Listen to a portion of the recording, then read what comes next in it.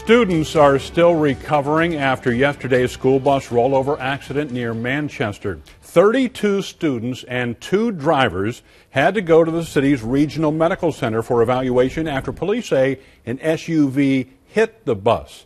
Now, a nurse in charge of the ER there says it was miraculous that nobody was killed.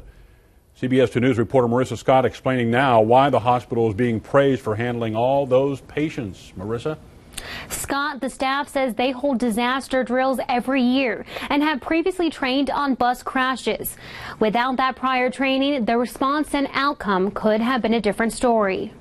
Guardian angels were watching over that bus. Heather Ries is the chief nursing officer at Regional Medical Center, where 34 patients were transferred after the Iowa State Patrol says an SUV collided with a school bus Thursday afternoon. It could have been a totally different situation. And when you hear the mechanism of injury and the amount of rolling that bus did, your mind just goes wild. Ries says when they got the call, they grabbed their suitcase full of disaster response supplies and brought in extra nurses.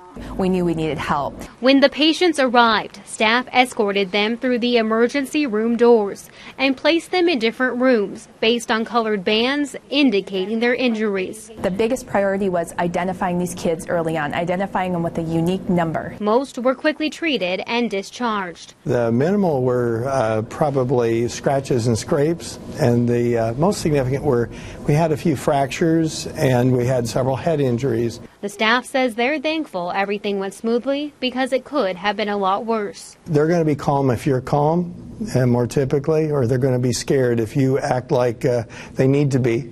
And they were very brave. And in the end, every patient was reunited with their parent or loved ones. Luckily, we were very fortunate, and our community is amazing in their response to this. So, yeah, definitely guardian angels were here.